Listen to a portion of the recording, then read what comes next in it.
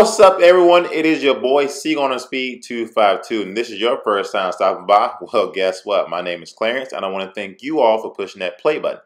Also, as you all know, this is a clip when the C8 Mid Engine Corvette was unveiled. This was a teaser video. With that being said, Chevrolet has announced when they plan to unveil the convertible slash Spyder of the C8 Mid Engine Corvette, and I want to know how many of you all are really excited about this. With that being said, let's get into the video. If you are one of those who like and enjoy driving, you owe it to yourself to try this car.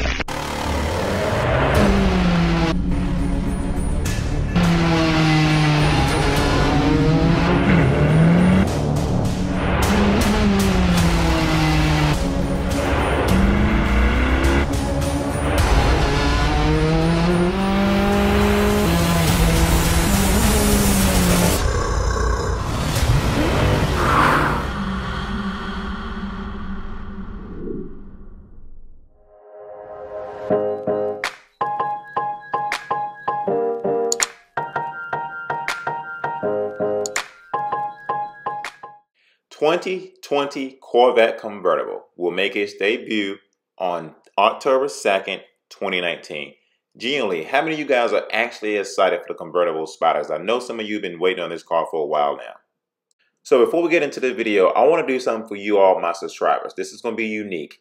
Once you subscribe to the channel and click that notification button, send me a picture of that image so I can plug you into my YouTube videos. I want people to see my community, and if you already have subscribed to the channel and definitely have that notification button on, still also email me a picture as well so I can plug it into the YouTube channel. This is from my good friend Keith over at Corvette Blogger. He says, Chevrolet announced today that the new 2020 Corvette Convertible will be making its world debut October 2nd, 2019 with a private invitation event at Kennedy Space Center. The reveal event will happen sometime in the evening based on an invite we saw posted on the Corvette forum today. The unveiled invite shares this about the all-new 2020 C8 Corvette Convertible. In July, Chevrolet put the supercar world on notice by introducing the Mid Engine Corvette 2020 Chevrolet Stingray coupe. Now here's a question for all of you. Leave your comments down below. Now I know a lot of you have already put your deposits in on the C8 Mid Engine Corvette coupe. How many of you all planning on waiting until the C8 Mid Engine Corvette Convertible comes out? Because I know there's a lot of people who loves convertibles, and some people have been waiting on this Spyder for a long time now. And I know that the Spyder thing is something new to the Chevrolet Corvette brand. So how many of you actually are willing to wait for the C8 Mid Engine Corvette Spyder and take off your hold for the C8 Mid Engine Corvette coupe? Convertibles have always been in its Corvette's DNA. As the iconic sports car was first introduced as a convertible in 1953, 66 years later, Chevy will proudly build upon its legacy and introduce the most exotic and functional Corvette convertible ever yet, which will be the new 2020 Corvette Spyder. I'm not going to lie, I'm super excited for it. I'm personally not really a Spyder type guy. I love the coupe because the coupe to me is convertible. But with these options, Chevrolet is going to take over the market. I can tell you right now, a lot of people are saying this is a poor man's Ferrari, but no, this is a man's Corvette.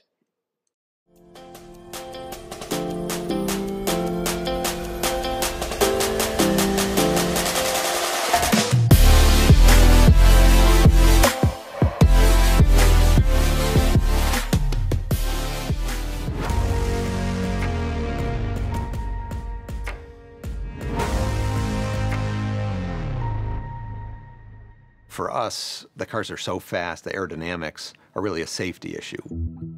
It's not like you can just pen any design and then just apply it over the rest of the body.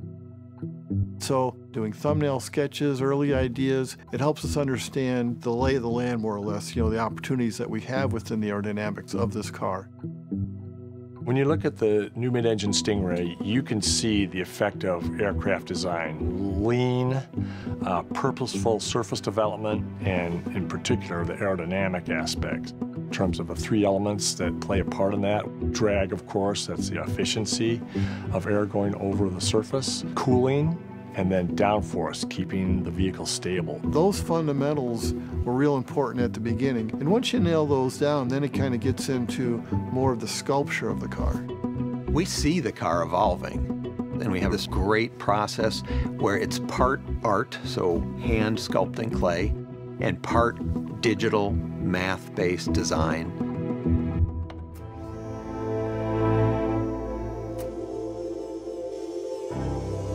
So we sculpt the car, then we scan it, and then we'll use numerically controlled machines to recut that surface back on the clay.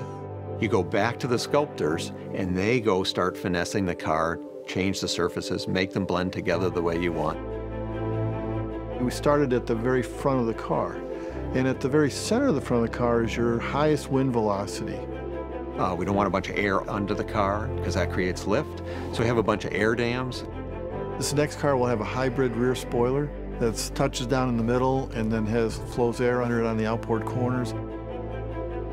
Developing the aerodynamics, there are things that we do so that we can see the cause and the effect. The Corvette has heat exchangers tucked away behind all of the openings. The air runs down the side of the car, and then we actually pump that air through the engine compartment, and it's evacuated through the rear wheel openings underneath the car and through vents that we have added to the hatch. It doesn't look like there's any fat in the car at all. All the surfaces are pulled as taut as possible over the mechanicals underneath. And that gives the car a real dynamic energy, something that draws people to it visually. Almost everything is new about this car, and of course, for design, we want to leverage that. As we watch the car evolve, we see the themes coming out. We see the car move towards its production shape. We left no stone unturned. We were constantly asking ourselves, could we make something newer, better, more unique? You know, it still had to have the feel and look and maintain the brand Corvette, but you know, we had to do it in a new and unique way. When I come in and see the sculptors and designers and engineers working around the clay model, stepping back, it's like watching a symphony orchestra with the interplay between all the different people to create a unique personality, a character, a soul for a vehicle that people will absolutely resonate with and love.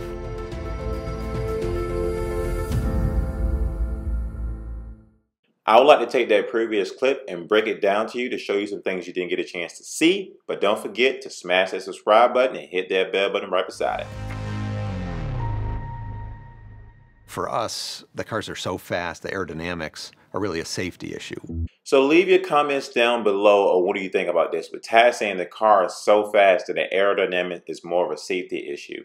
Do you kind of agree with that? I personally agree with that. I think he is definitely correct with the aerodynamics being a safety issue, because once he said early in the clip, you don't want the wind going underneath the car and taking the car off the road. And there's times where I've seen Corvette C7s and drivers who are unexperienced drive so fast that the car literally drifts to the right or drifts to the side near in a ditch or next to a tree. Stable. Those fundamentals were real important at the beginning. And once you nail those down, then it kind of gets into more of the sculpture of the car. I'm going to stop it right there. I like how Mr. Kurt mentioned the fundamentals are very important, and then you can get into the sculpture of the car. And we all know that is very important, because just like I grew up playing basketball, I would not be able to learn how to dunk or shoot a free throw or shoot a jump shot if I didn't work on my fundamentals in the beginning to get me to where I am today. So we sculpt the car, then we scan it, and then we'll use numerically controlled machines to recut that surface back on the clay. You go back to the sculptors, and they go start finessing the car, change the surfaces, make them blend together the way you want. So here's a picture in the left-hand bottom corner that I took when I was out visiting Kentucky. And I can tell you right now, this clay model was pretty cool to see on the inside. It was nice to see something that they used the fundamental part to actually create the big part of the C8 Mid Engine Corvette. And it was pretty cool. I got that picture while I was out there, and I wanted to take it and bring it home to show you all. So I hope you enjoy this picture. Developing the aerodynamics, there are things that we do so that we can see the cause and the effect. Now, you just heard Mr. Kirk say they do this for cause and effect. Tell me in this clip, what did you see on this car that you actually do not see in the current C8 Mid Engine Corvette? You got to pause it, because I don't know if you'll figure it out yet. Through the rear wheel openings underneath the car and through vents that we have added to the hatch. I'm not going to lie, I'm getting really good at taking these clips, watch them through, and breaking it down for you. If you take a look at this photo, what do you see? You take a look at the rear end, it looks like you see an active spoiler. It looks like it goes up, it looks like it goes down. That is something you do not see on a current C8 Mid Engine Corvette. It is a pretty much steady, even spoiler on a current C8 Mid Engine Corvette, but on this one, it looks like it goes up and it looks like it goes down. So it looks like the next Corvette could possibly be the Z06 or the hybrid version, we may have a very awesome active spoiler.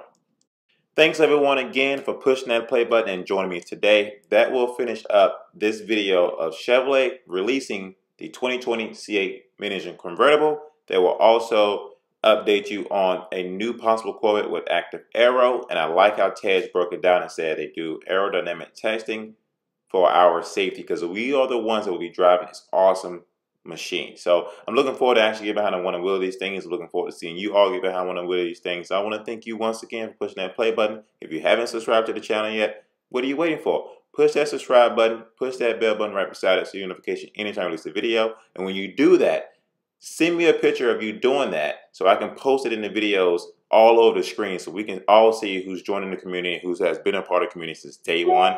And once again, thank you for pushing that play button.